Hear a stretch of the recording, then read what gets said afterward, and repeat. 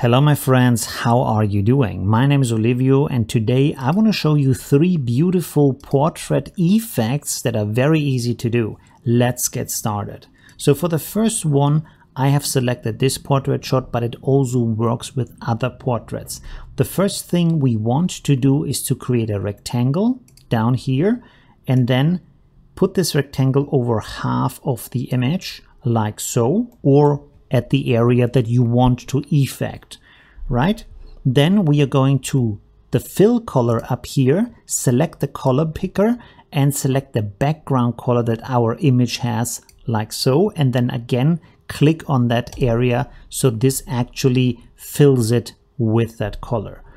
Now the next step is that we go down to the text tool, but we are not going to use the artistic text tool. We are going to use the frame text tool. That is very important because this gives our text more flow and variety, so it's much easier to handle.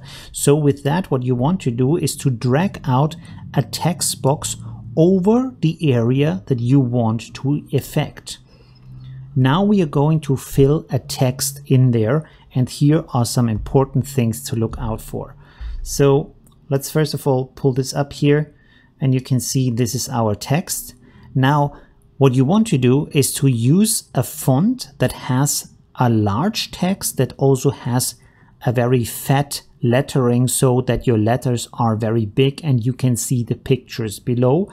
And now we need to adapt the text to the face. So select all of the text and you can use the text font size over here to make the text big enough for your image. So this looks good. Let's maybe make it a little bit bigger like so. And you can see that the text is too far apart. You want to have the text lines as close as possible together so you see more of the portrait. So let's go Control and T on your keyboard, and this will bring up our character adjustments for our font. And down here where you have these two A's on top of each other, this is the gap between the lines. So when you mouse over that and use your mouse wheel, you can see by scrolling the mouse wheel you can adjust the distance between the lines. Now again we have to adjust the size of the text, so this is a little bit of a playing backwards, forwards until you get all of these settings right and everything fits together. This looks almost good. Let's make the text a little bit smaller and the gap a little bit wider, and that looks actually great. Good. So now that we have adjusted this, how do we make the face visible? What you want to do is to select the layer with the text frame and the rectangle together, and then press Ctrl G on your keyboard to create a group like so. Open up the group, select the text frame layer and set the blend mode to erase. And this will now act as a cookie cutter effect, as a mask, so you can look through your rectangle onto the face with the text, right? One thing you can see here is that now we have this bar here, and you want to adjust this by using your arrow keys while having the text frame layer selected. So you can, for example, push this to the left side, and this is really up to taste how much of a bar, how much of a distance to the side of the rectangle you want to keep. Another thing that stands out here is that I have adjusted the text so that the words are running around the outside of the face, but not following it exactly, so it pronounces that this is actually a text shape and not just the shape of the face and the hair. Here is the last thing you want to adjust, and this is that you can see even though the left side and the right side of the face are the same brightness, the right side looks darker and the text is a little bit hard to read because of all the dark gaps we have. This gives us the impression that this area is actually darker than it is. So what you want to do is use your rectangle selection tool to select that area and then go down here to adjustment layer and select brightness and contrast, and you can see this has automatically created a mask for this area. Now put this adjustment layer in between your group with the text and the rectangle and the picture. So in between the group and the picture, right? So below the group, like so. And then we make the picture a little bit darker, a little bit brighter on that side, and also give it a bit more contrast, just a tiny bit, like so. Push up the brightness a little bit until you feel like the left side and the right side look again as if they are the same brightness. This is the first effect. Let's go to the second effect here. And for that, we need 3 parts. First of all, we need a paper texture in the background. Then we need a paint texture. You can find all of these online, but I also have linked my source pictures in the video information below the video. And as a Patreon, you get my file with all the layers for learning purposes. You can see exactly what I've done. Here's the third part we need, of course, a portrait picture. Now, how are we going to do that effect? You want to use the picture with the paint on it and then right click on that and mask to below. Now, before I do that, I want to explain what we are doing here exactly.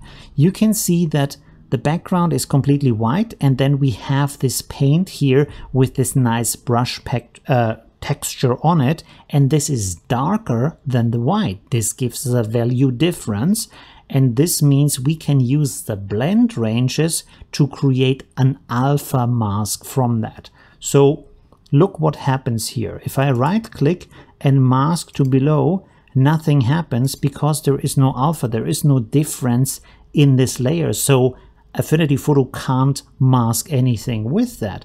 But when I select now this layer with the paintbrush effect on that and click up here on the cogwheel, we have the source layer ranges, and this means that we are going to make certain parts of the image transparent.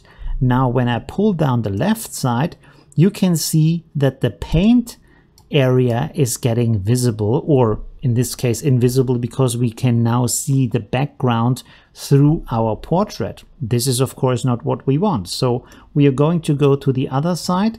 We are going to pull this down, and you can see that now the outside is showing us the paper texture, while in the middle we still see the portrait. Of course, we want to refine this, so create a second point, and you can see when I move this up, I can really adjust this to how much I want to pick up of that paintbrush effect that has been painted onto that layer. So let's go like this, so we really see our portrait as good as possible. Now here's the last step we need to do, and that is simply to click on our portrait layer and set the blend mode to multiply, because this will then let the paper shine through from the background and make it look as if this was painted onto the paper. That's the second effect, and you can see how easy that is. Now here's the third effect, and again, this is super easy. For this one, we actually only need 2 parts. So what we are going to do here is we need, again, a portrait, and we need a paper cut effect, or a paper rip effect, right? So the easy thing we need to do here is to select the dark part in the middle. So go to your flood selection tool or magic wand. If you are a Photoshop user, you might know it under that name, and simply click into that black area. But here is something to look out for. We need to extend this a little bit and make it a bit softer. So go to select and then to grow and shrink, and grow it by 3 pixels. Click on apply, and then go again to select, go to feather and feather it by 2 pixels. Click on apply. Now we are going to go to select, invert pixel selection. The reason for that is because we have selected the middle part, but we want to erase the middle part. So we are inverting that, so everything else is selected, but not the middle part. And so now with this rip paper layer selected, we are going to click on the mask layer icon. This is creating a mask, and you can see our portrait is in the background. Control D to deselect. Now you can stop here, but I would suggest you don't, because we want to add a nice shadow. So here are 2 steps how I'm doing that. First of all, I'm going to select the layer with the paper rip, going to effects, and then we are not going to inner shadows, we are going to outer shadows. So you can see here, you can adjust this with the radius, with the offset, to your taste, whatever you feel like is right here. We can make this a little bit stronger like so. And then a second step that I like to do is to create a pixel layer in between, take a nice big brush, and then have this set to a low opacity. Let's go here with, let's say, 15%, hardness very low. Let's go to 0%.